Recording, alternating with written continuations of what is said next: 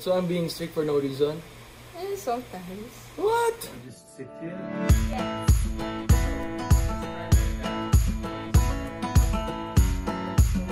What is daddy like? Daddy likes quiet time. Instead of saying good morning, he goes, good morning. Yes, our fun-loving Papa Bear. You make good jokes. Really? You like my jokes? Yes. Very service-oriented. What do you like about daddy that you want to copy?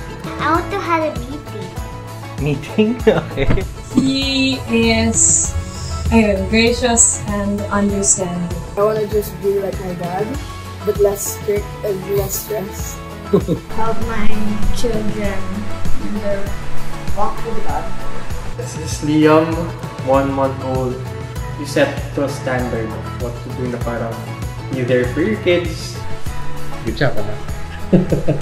I never thought that I been seen it from that perspective as gracious and understanding. I hope I set the bar high enough for him to follow and supersede. Hopefully it carries on to the next generation. Happy Father's Day! Happy Father's Day, Papa. Boy, happy Father's Day. Happy Father's Day. Thank you. Father's Day.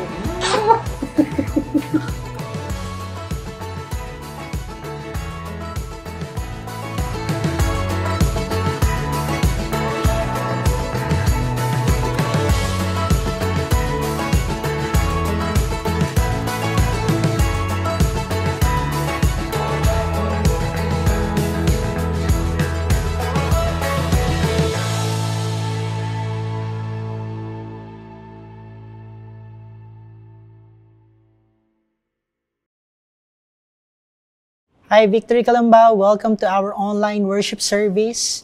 Kamusta naman kayo? Yan, this is our second week recording our services dito sa ating center.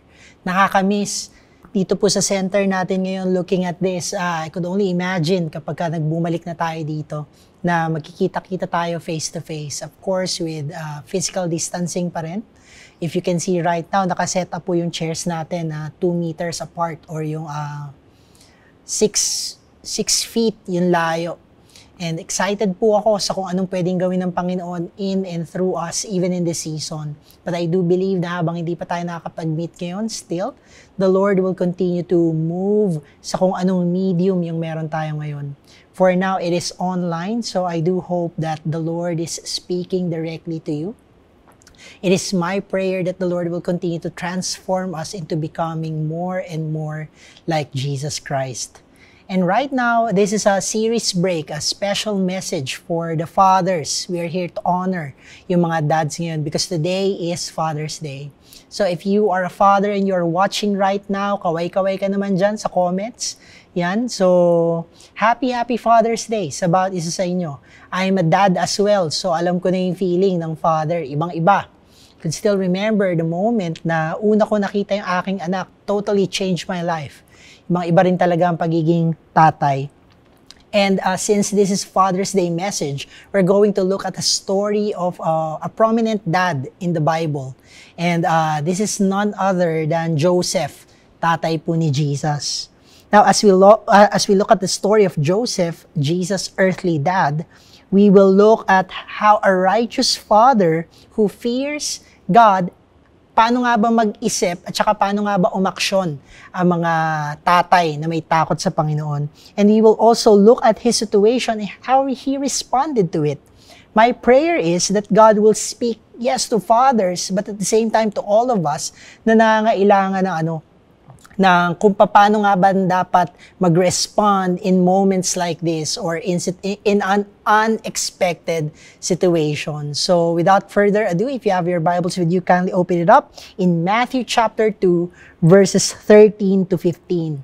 If you have your Bibles with you, kindly open it up to Matthew chapter 2, verses 13 to 15.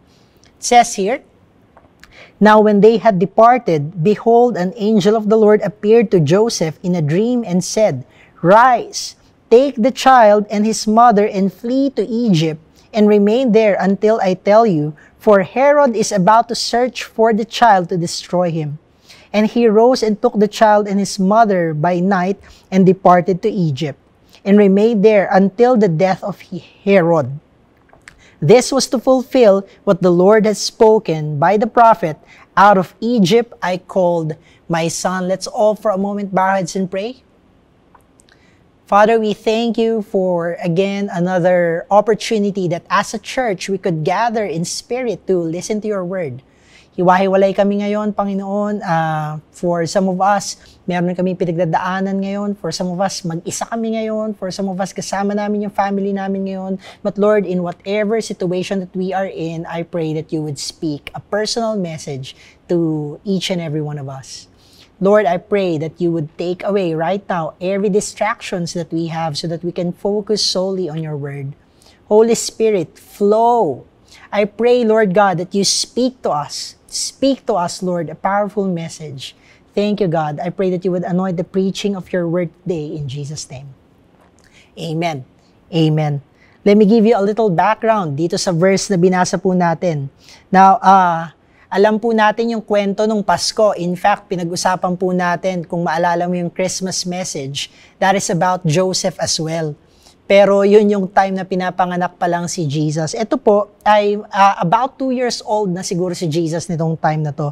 And dahil dun sa birthday ni Jesus na natapat sa isang mandatory census sa Roman Empire, kinailangan po umuwi ni Joseph at saka ni Mary dun sa kanilang ancestral place, which is yung Bethlehem. Doon po nanganak si Mary, and about 2 years later, dumalaw po yung mga wise men. Itong story na binasa natin, this was moments after dumalaw ng mga wise men. Kaya ang simula nito, now when they had departed, talking about the wise men. Sabi dito, behold, an angel of the Lord appeared to Joseph in a dream and said, rise, take the child and his mother and flee to Egypt and remain there until I tell you, for Herod is about to search for the child to destroy him. I realize that sometimes God will call you to get you out of that place kung saan mo na nakasanayan and to bring you to an unfamiliar place for you to be safe. Sometimes God will call you to get out of the place you are familiar with to save you from danger. And what's amazing is Joseph obeyed. And because of the obedience of Joseph, he saved his family. But before he obeyed, he had to listen to God first. Ang ganda ng dynamics dito, nangusap sa kanyang Panginoon and siya nag-obey. Let me pause there for a while and let me speak to fathers. Fathers, I want to exhort you right now. It is so important that in our leadership, pagdating sa ating family, we listen to God. It is so important for us as fathers to learn to listen to God. And I pray that our leadership will be characterized by how we listen to God. Alam ko may burden ng mga fathers. Alam ko mahirap maging tatay. Yung anak ko nga, toddler pa lang, hirap na ako. How much more yung maraming anak? How much more yung ang anak nila malaki na? And lahat tayo, fathers, we know the burden.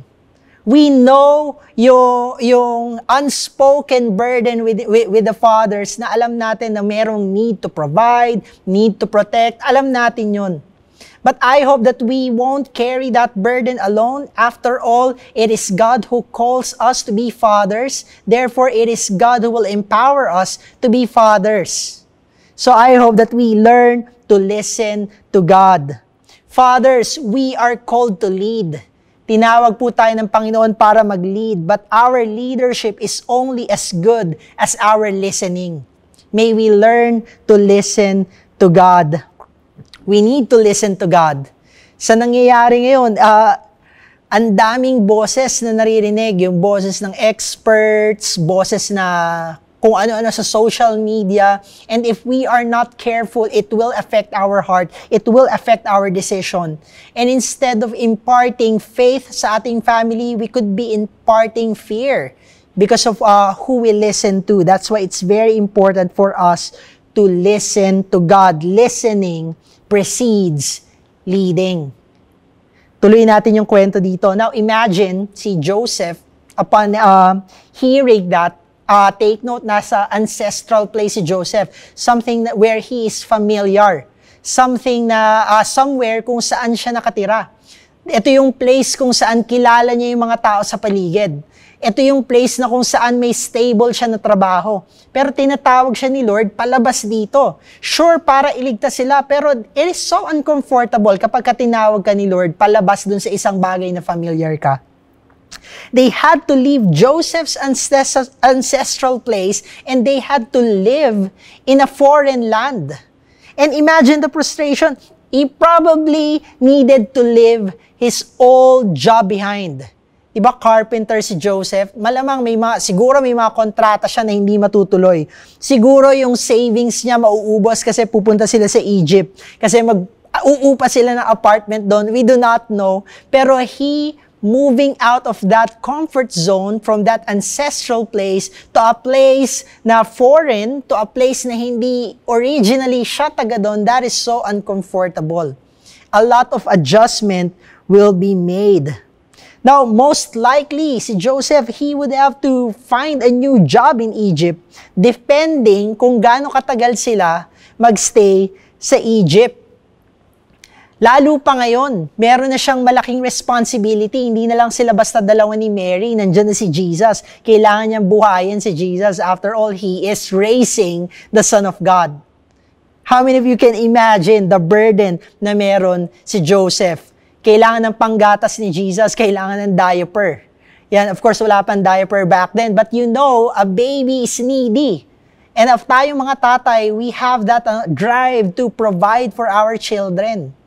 Tapos lilipat siya sa isang lugar kung saan foreign land. So sa isang lugar na kung saan wala pa siyang trabaho doon. He is a father, he needed to provide, he needed to take care of his family. Now, according to some scholars, ang estimate daw ng stay ni Joseph at ni Mary sa Egypt is around several months up to 2 years. We do not know kung gaano katagal sila sa Egypt. We do not know kung gaano katagal nagstay.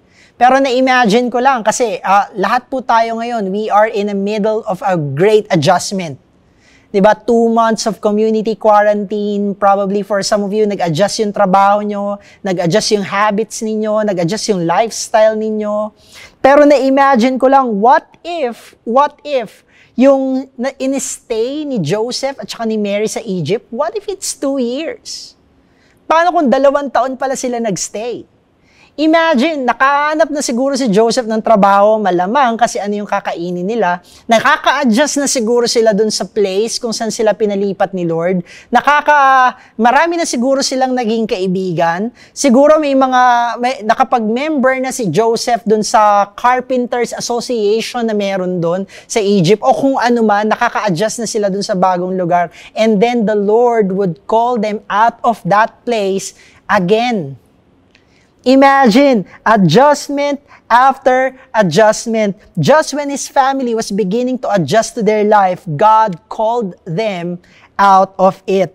In verse 19, sabi dito, but when Herod died, behold, an angel of the Lord appeared in a dream to Joseph in Egypt, saying, rise, take the child and his mother and go to the land of Israel, for those who sought the child's life are dead. Imagine what he is feeling nung moment na sinabi sa kanya ng angel of the Lord o sinabi sa kanya ni God na kailangan na niya umalis uli sa Egypt. Imagine the frustration. Siguro nagreklamo si Joseph noon, Lord, kung kailan naman nagkatrabaho na ako, Lord, nakapag-open na ako ng shop, Lord, nakapag-open na ako ng construction firm, or whatever that is. Tapos papalipatin mo ko ngayon, bagong adjustment na naman. Imagine the fear that he was feeling. Lord, safe na nga ba talaga? Imagine adjustment upon adjustment. But here's the thing. Despite what he was feeling, he obeyed. Sumunod pa rin si Joseph. In verse 21, it says here, and he rose and took the child and his mother and went to the land of Israel. May obedience na nangyari. Kahit nandun yung emotion, may obedience pa rin. But again, that doesn't mean na nawala yung emotion. In verse 22, it says here, but when he heard that Archelaus was reigning over Judea in place of his father Herod, he was afraid to go there. Joseph listened to God, yes. Pero nakikibalita pa rin siya. Kumbaga, inaalam pa rin niya, safe na nga ba talaga doon? Kaya nga, he heard that Archelaus was reigning over Judea that time. Kasi nakikibalita siya, may practical wisdom pa rin na involved. And upon hearing that, yes, merong fear. Yes, totoo naman. Matatakot ka kasi anak nga to, nung nagpapapatay dun sa anak mo. Pero he still listened to God. Faith over fear pa rin.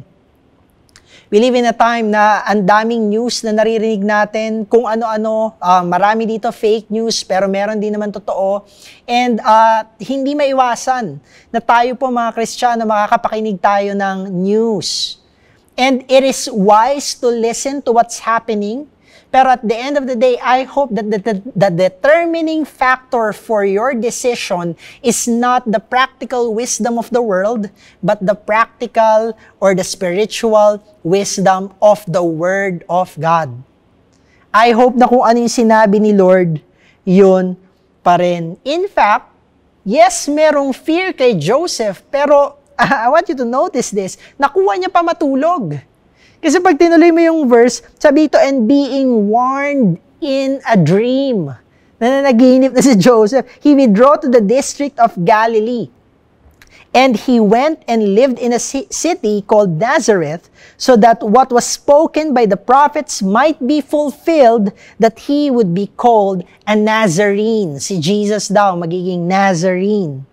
So, if you look at the story of Joseph, in every twist and turn in the life of Joseph and his family, you would find that this happened, yung mga nangyari sa buhay ni Joseph, so that what God had spoken would be fulfilled.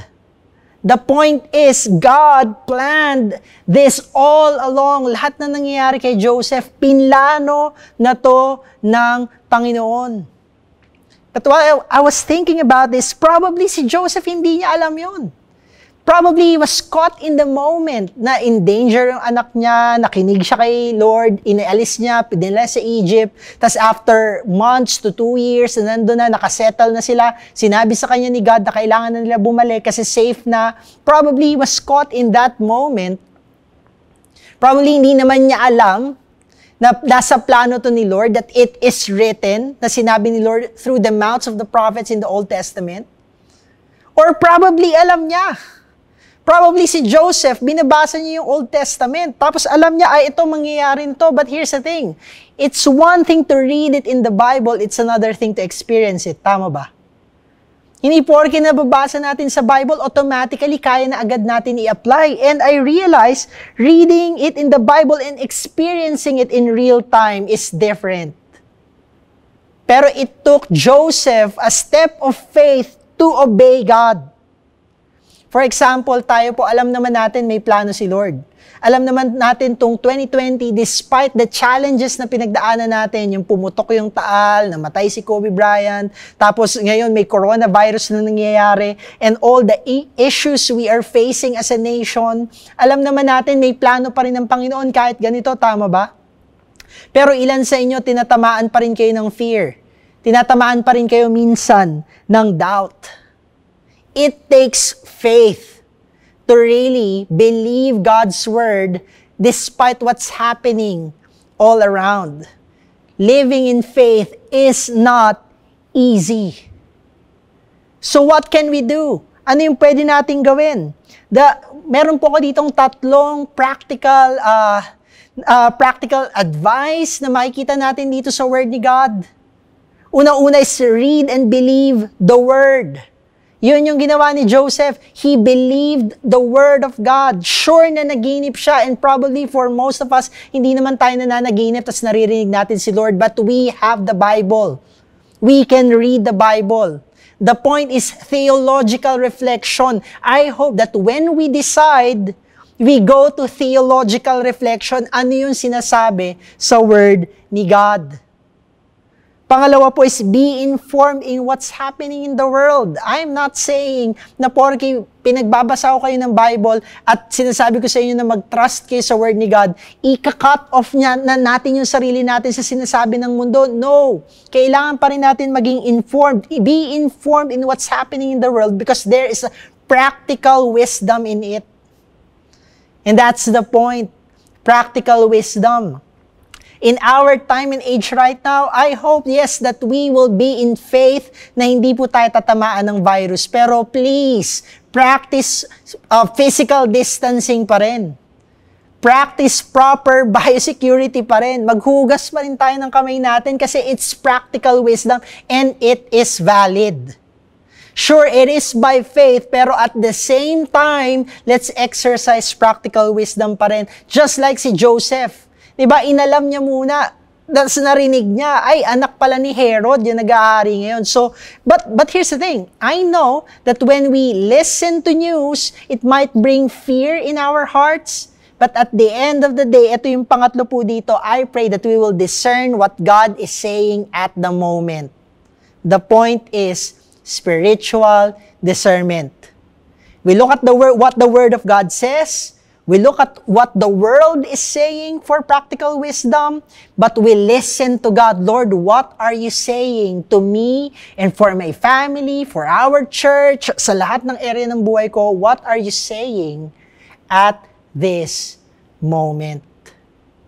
I hope that the primary determining factor sa lahat ng ating decision is still the Word of God. So I want to encourage you, take time to listen to God because He is speaking. Nagsasalita po ang Panginoon.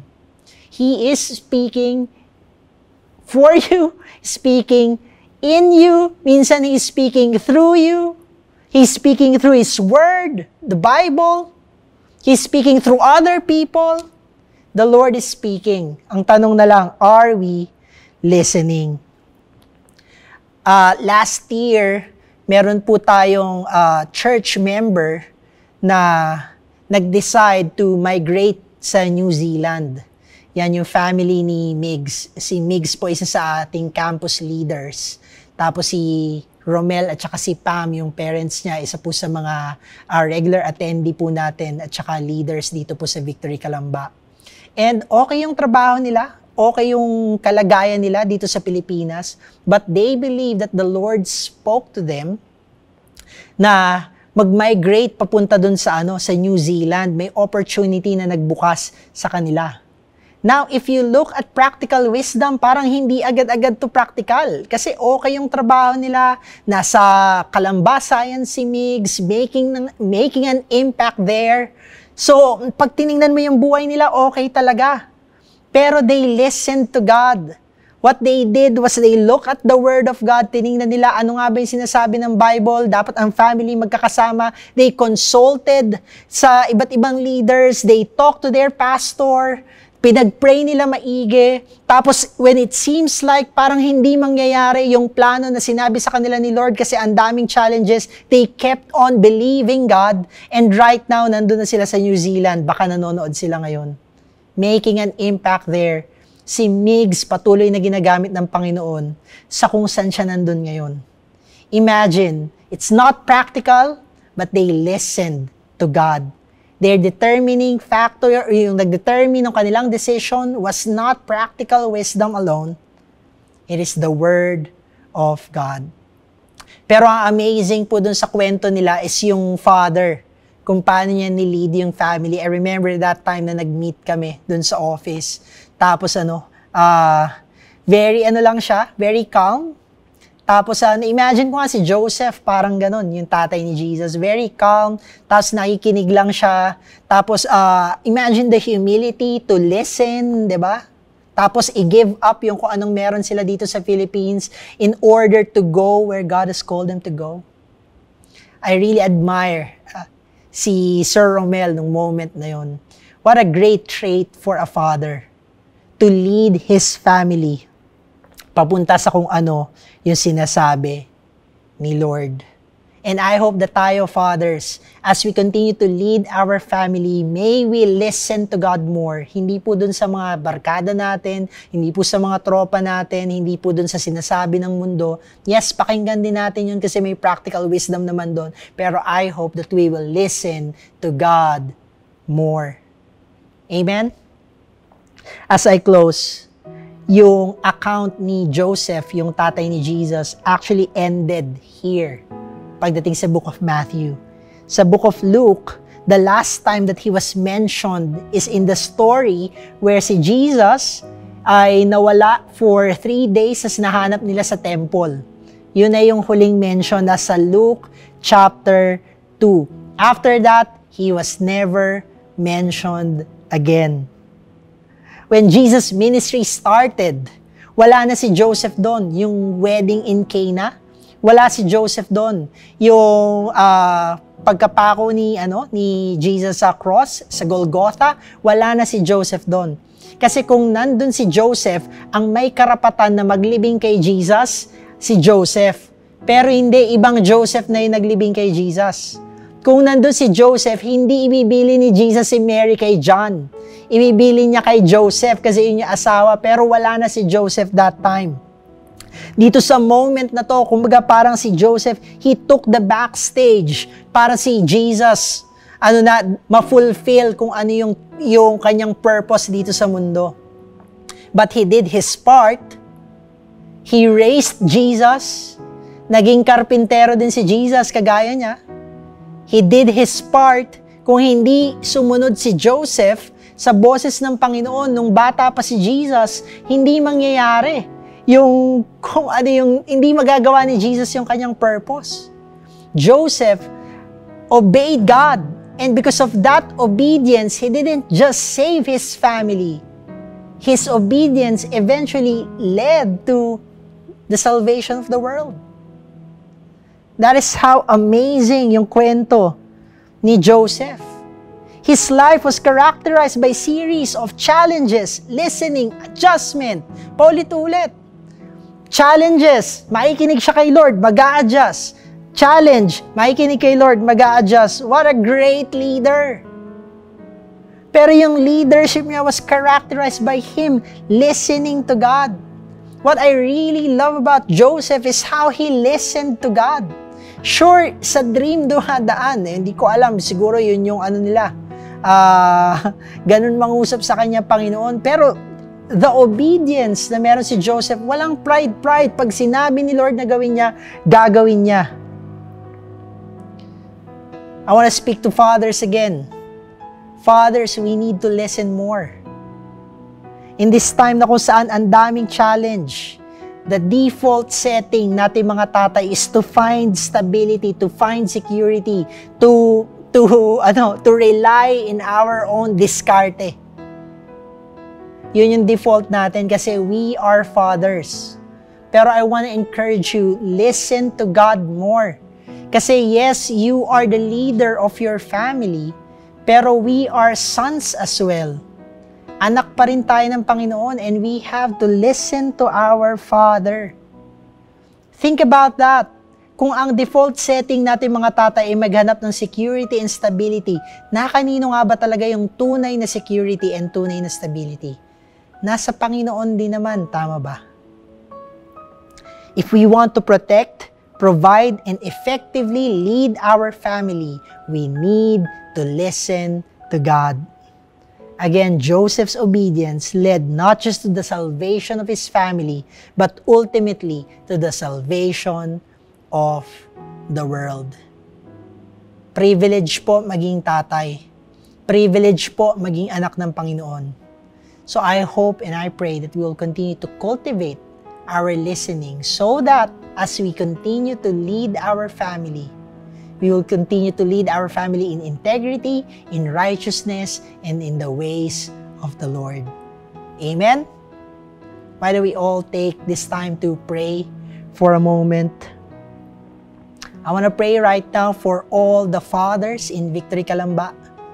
Yan, I really hope na magkita-kita tayo face to face. Pero I'm just imagining the faces of the fathers, yung mga kaibigan ko dito sa Victory Calamba, yung mga tatay na umattend sa Victory Calamba, I want to pray for you right now. Lord, thank you for the fathers in our church. Salamat, Panginoon, for every father that is listening right now. Thank you for the calling. Panginoon, it is such a privilege for us to be able to raise a child. Salamat, Panginoon, for this calling na dahil sa iyo galing ang calling na to, you are the ones gonna empower us to continue to provide, to protect, and to nourish our family. Salamat, Panginoon, that though we have a great responsibility as fathers, we can rely on you, our Father in heaven. God, I pray that you would remove every false burden sa balikat ng mga tatay ngayon, and may continue to empower them and bless them as we continue to lead our family. Salamat, Panginoon. We honor you and we thank you. In Jesus' name. Amen. Amen. Grabe po ang pagiging tatay. Imagine, in the Bible or yung pinaka-prominent na relationship na meron tayo kay God, isa sa mga unang-unang relationship natin kay Lord ay yung father and son. And depende sa kung paano po natin i-reflect yung pagiging father ni God sa mga anak natin. Nakadepende doon kung gaano kabilis nila matatanggap that God is their father. So, I know we're not perfect, but there's grace. May grace po ang Panginoon. That is why we need to listen to Him more. Now, speaking of listening to the voice of God, I want to pray for you. If you are having a hard time listening to God's voice this season, syempre, ang dami natin naririnig na masamang balita, ang dami nating nababasa na kung ano-ano, though marami sa nababasa natin, hindi totoo, pero ngayon, ang hirap ng malaman kung ano yung totoo sa hindi. If you're having a hard time listening to God's voice, I want to pray for you right now. Can you type in the comments, listen to God? Type mo, listen to God. This is a declaration for all of us that we will listen to God. We will listen to His Word and not in the world. We will let the Word frame our life and not the world. This is a declaration, but at the same time, as you type in those comments, I want to encourage the Victory Group leaders to pray for these people. And hindi lang basta pray, I want to encourage you to send them personal message, connect to them, kasi baka kailangan nilang kausap. Sometimes the reason why we are finding it hard to listen to the voice of God kasi mag-isa tayo. Kaya po tayo nilagay ni Lord sa isang church community so that we can discern the voice of God. We can study the Bible together. So iba pa rin kapag ka magkakasama. Amen? So I want to pray for you right now. Lord, I lift up to you every person who's having a hard time listening to your voice. Panginoon, maraming salamat kasi una sa lahat, nakasulat sa iyong salita that we can hear you. Your sheep can hear your voice. And right now, Lord God, we may be having a hard time because of the news all around, because of what we're going through right now. Pero Lord, right now, we choose to focus on you. Holy Spirit, help us to hear you clearly. Lord, tulungan mo kami na yung mga nababasa namin sa Bible, ma-apply namin sa pang-araw-araw naming buhay. Lord, kung meron pong takot sa puso namin ngayon, you have said in your word that perfect love casts out fear. Tanggalin mo po yung takot sa puso namin so that we can focus solely on your word alone. Lord, we want you. We want to hear your voice. Salamat, Panginoon. In Jesus' name. Amen. I also want to encourage everyone na kapag narinig natin kung ano sinasabi ng Panginoon, patuloy natin siyang sundin. Kagaya ni Joseph. Amen? Now, as we close this service, again, we want to thank everyone who came dito sa ating online worship service. We look forward to that day na makapag-meet ulit tayo face-to-face. Please continue to pray for that. And as we close, let me pray a prayer of blessing for you and your family. May the Lord bless you and keep you. May the Lord make His face shine upon you and be gracious to you. And may the Lord turn His face towards you and give you peace.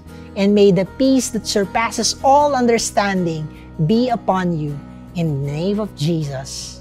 Amen and amen. Thank you everyone for coming. God bless.